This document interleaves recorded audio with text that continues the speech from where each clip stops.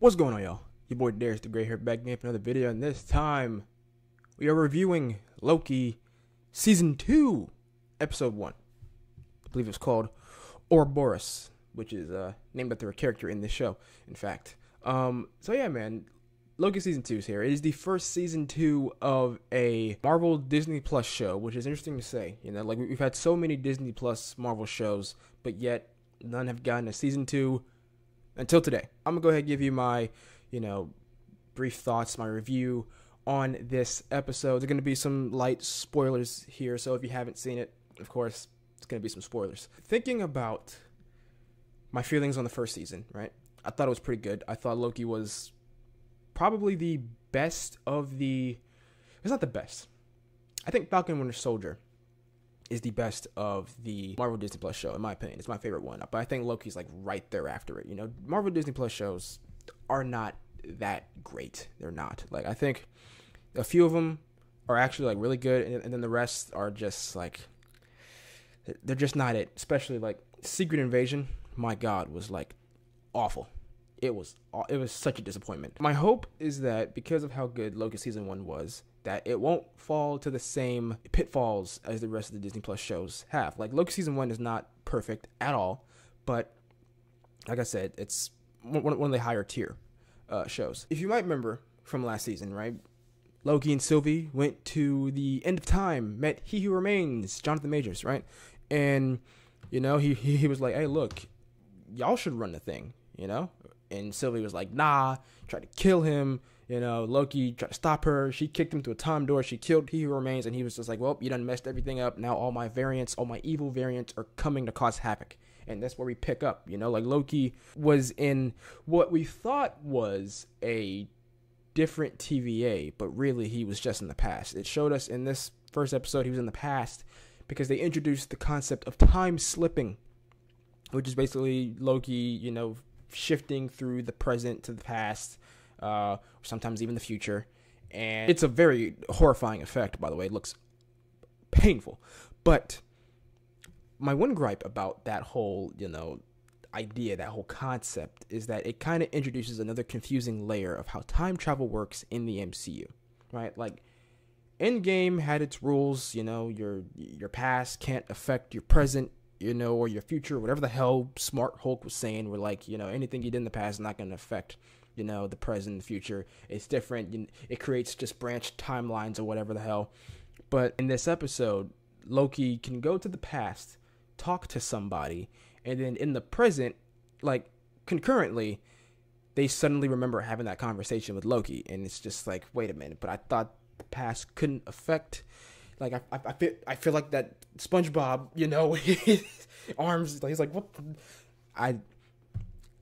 It's kind of confusing. I know you could say, time works differently in the TVA. That's what Mobius said in Season 1, right? But it feels like, to me personally, they should be clearer about the time travel and multiverse rules. And I hope by the end of this season we actually have a clearer understanding of that. Because between the first season of Loki, What If, Multiverse of Madness, Quantumania, I feel like we still don't fully understand how time travel works in the MCU.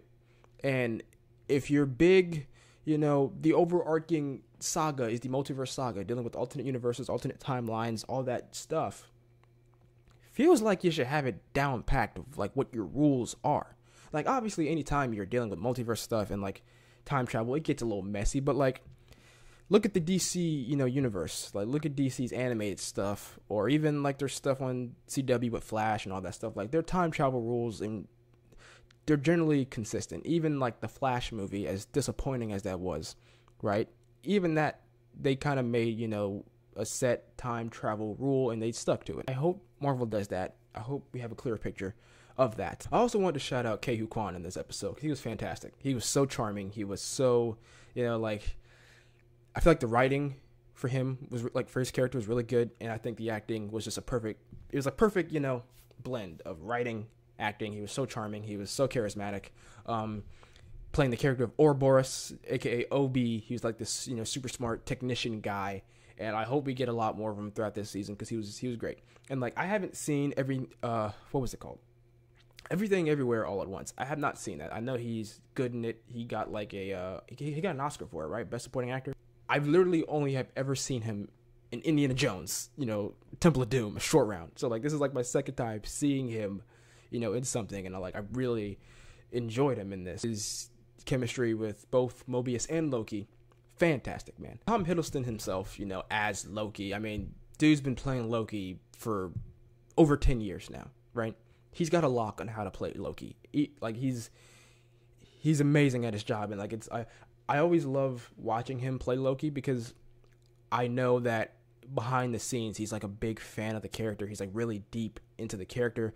Like I remember over like Pandemic, like he did an interview with I forgot who it was, but Anthony Mackie and Sebastian Stan were there, and he was just like talking about how during Loki, during the making of it, he had like a whiteboard explaining Loki's character arc and different stuff, and it's just like he really understands the character, man, and like he obviously loves playing the character. Like some people, playing a character this long will probably get tired of it and want to be done, but I feel like Tom Hiddleston is this type of guy who like he'll play Loki as long as you allow him to, and I really appreciate that because it's a very interesting character and he does a great job portraying him and the different facets of him. Like, yeah, remember, this is a different Loki than the one that died in Endgame, right?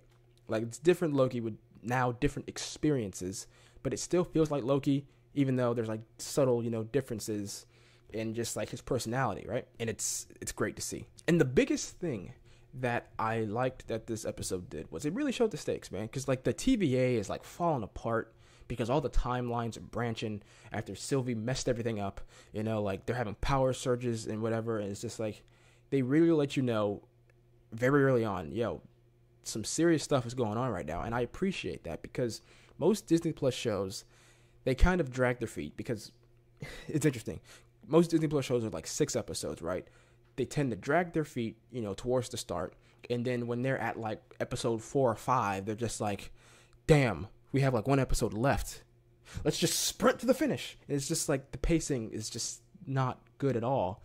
But my hope is that with them starting off firmly setting the stakes so that you know what's going on, they're not dragging their feet. I hope that the pacing of this season is good. And like by the end of it, I don't feel like we were shortchanged or whatever, because that's often how I feel about these shows. So overall, right, I'll give this episode out of 5. I give it a solid 4 out of 5. It's a pretty damn good start. I wasn't really that excited for this season going in. Like maybe Secret Invasion and just how bad of a taste it left in my mouth at the end there. I just was not excited for any Disney Plus show. But watching this episode, it definitely got me more into being excited for the rest of the season, because this show, one thing I love about the show is just how different it feels from everything else. Like, it's got that sci-fi, like Doctor Who style feel to it, and it just makes it feel different than anything else we've ever had in the MCU. So I enjoyed it, man. Anyway, let me know what you guys think in the comments below. Do me a favor as well. Click that like button. Get the likes up, man. Helps the channel out. Subscribe if you haven't already. I'm trying to get 300 subscribers. That's my new little mini goal on the road to 1,000. So click that subscribe button. Help me out there. Click the notification bell. That way you know every time I upload a video. And I will see you guys in the next video. Peace.